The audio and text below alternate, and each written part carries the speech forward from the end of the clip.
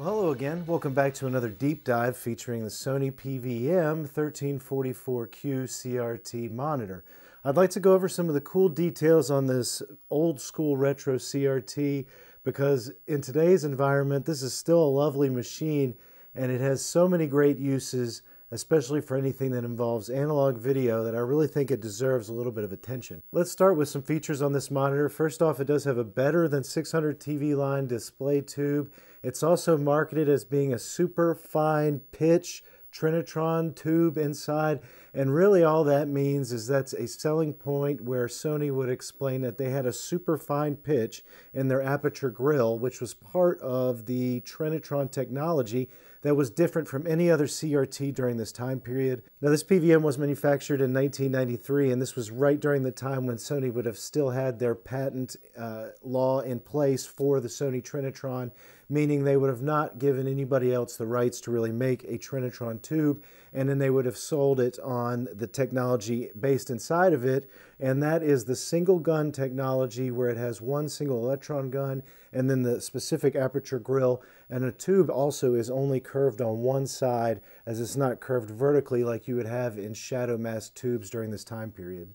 Alright, so before we get too much further on this monitor, we're going to open it up, take a look inside, do some servicing, and then we can move on to some of the amazing gameplay footage I've got for you. One of the first things we're going to do is remove our shell here on our PVM, and that is to remove 4 screws on the back side, and then you'll have 3 screws on each side normally.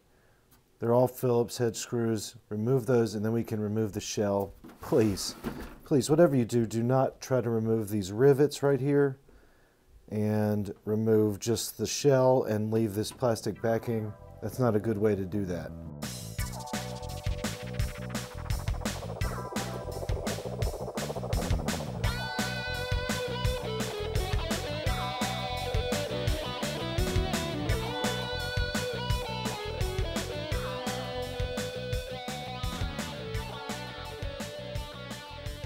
And we're ready to remove the back shell now. This one has probably not been removed in a while, so I'm going to get it to the edge of my table here so that this plastic edge piece kind of hangs over a little bit. That way I can wiggle it loose a little bit from that bottom. And then we'll slowly back it out.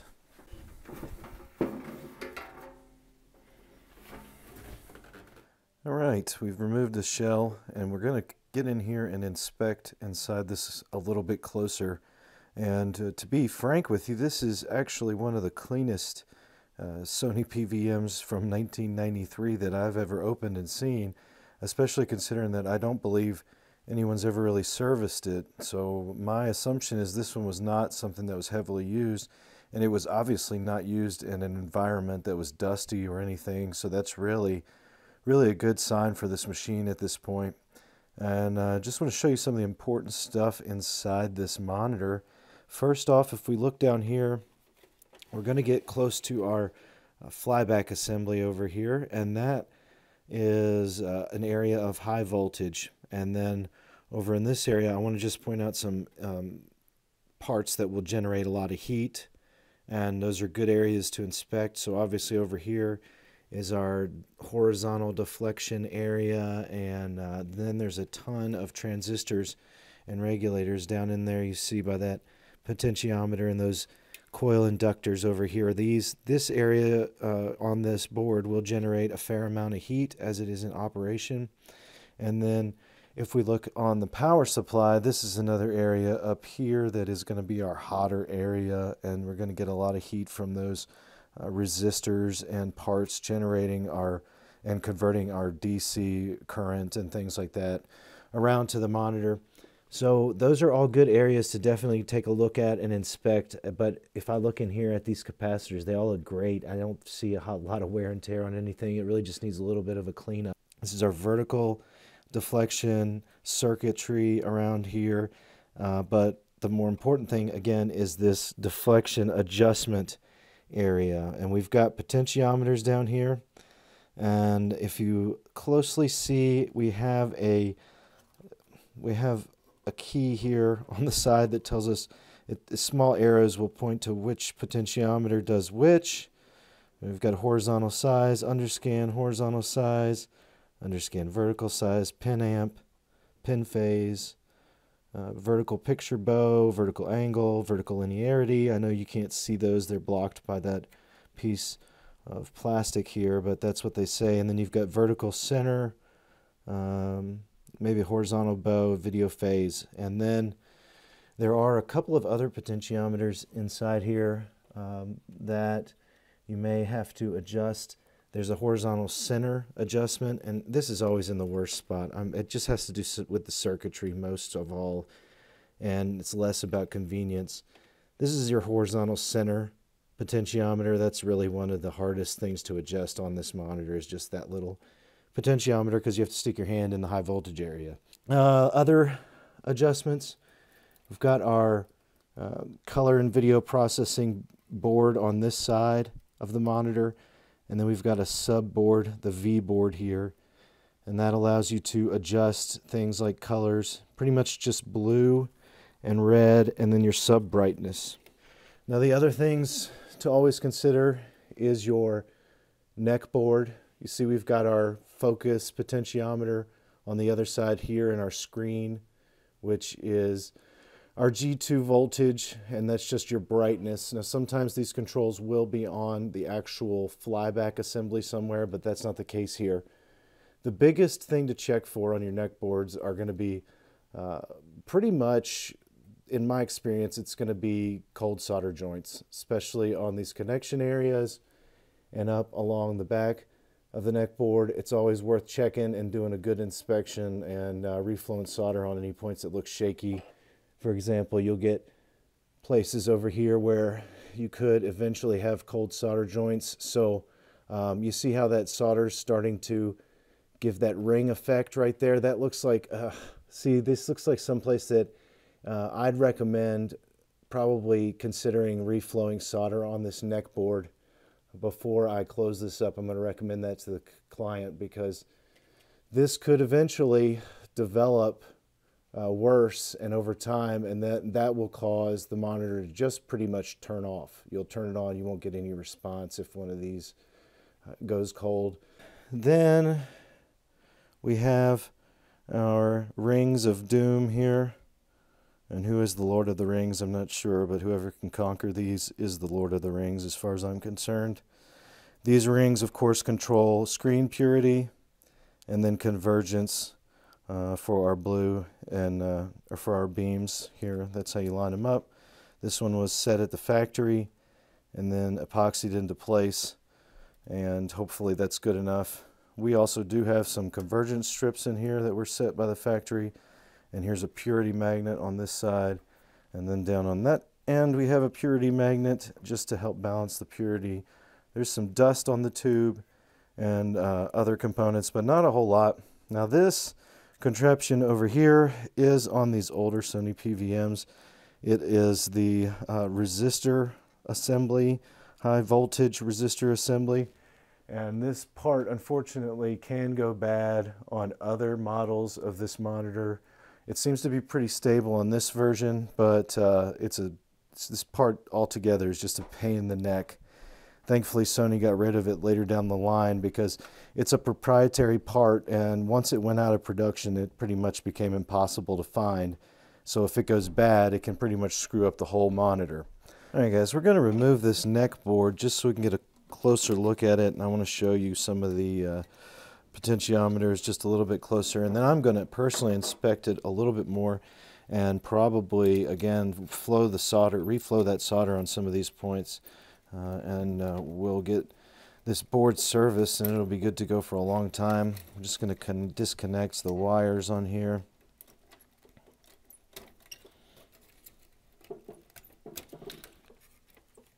And then slowly pull back, trying to keep those pins straight. And that's really all there is on this particular neck board. Now, unfortunately, this plastic stuff never really lives. It manages to always fall apart. So you saw how calm and everything I was on this plastic when I was removing it. I didn't do anything aggressive, and it's still just starts to disintegrate over time. There's a closer look at these two potentiometers. Again, you've got your screen / G2 voltage adjustment, and then your focus adjustment.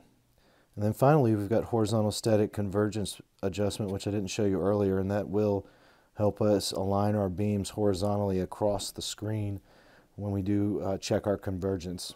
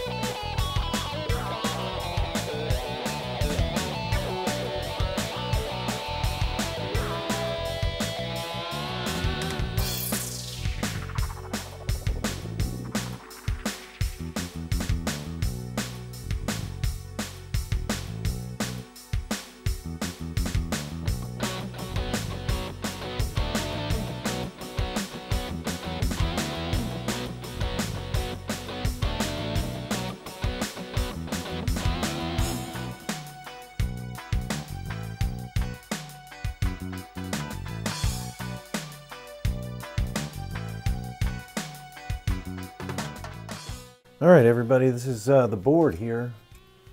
Just show you a close-up again of my biggest concerns are just around points like we have here.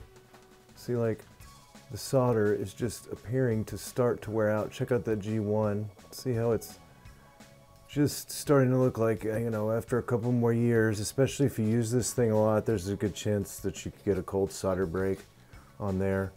We're going to go ahead and reflow a lot of the major points here on this part, and then all our major transistors on our board we'll probably touch up, and then we'll go and check out our connections and we'll retouch up the solder on this, and especially on our two adjustment points.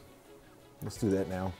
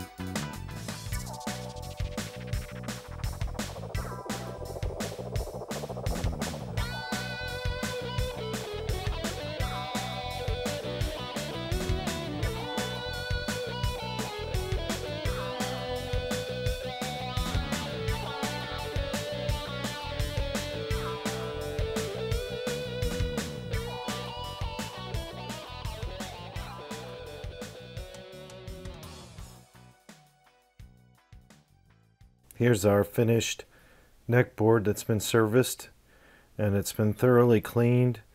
I just want to show you some of these points closer, and we can see the beautiful solder that we have now on this neck board, especially at these connection points going directly into the tube, and that'll be good for a long time. And everything on this end of the board has been reflowed. And closer look at these connection points. Nice solder on there, and all the resistors, caps, diodes, etc., transistors, all's looking really nice and clean. And now, since that's been serviced, we can bring the monitor back in here and reassemble it and start testing and adjusting it. Alright, reinstalling our neck board is pretty simple on this monitor. All we've got to do is make sure that we connect it correctly, and we've got a couple of cables to do that. First, we can start at the bottom, connect the cable that communicates with the main board, and then you've got also a ground connection over here on the opposite side. And before you connect the last connection up here to the corner, let's go ahead and reseat the yoke on the tube itself. And I've lined up the holes. You can kind of see, sorry if you're losing focus there, but what I'm going to do is there's a center point on this neck board right here, and you pretty much can sit your thumb there, balance the board, and try to push it till it gets all the way seated, and that's safe and a nice effective way to do that. Then we'll connect our last cable, and then our cable management stuff over here. We've got some clips and hooks we can replace and put back in their spots. Let's go ahead now and power the monitor back on. Hopefully we did everything okay, and we'll see.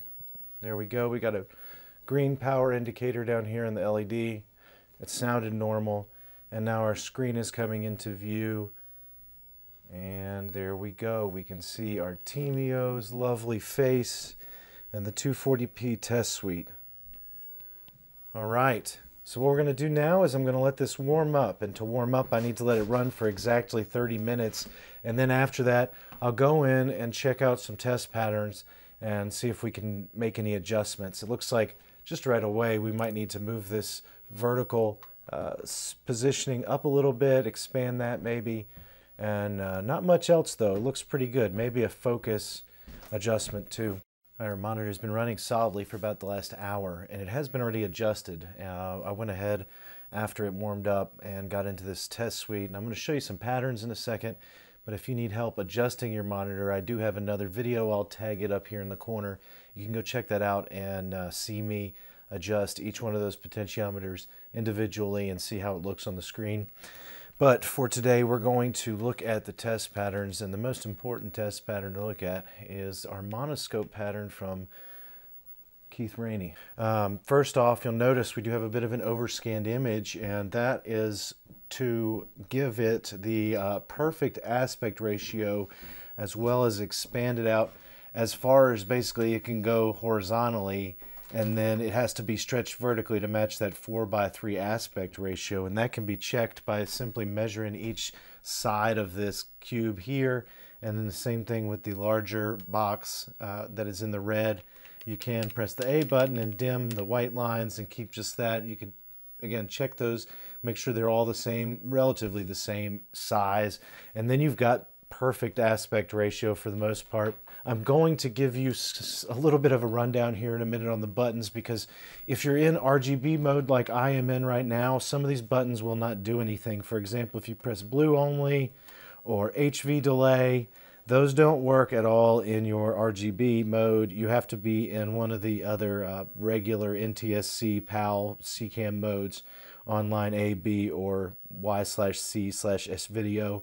And then you can use your blue only or HV delay. Now underscan will work, and again that's helpful to check. You can adjust underscan values if you want to.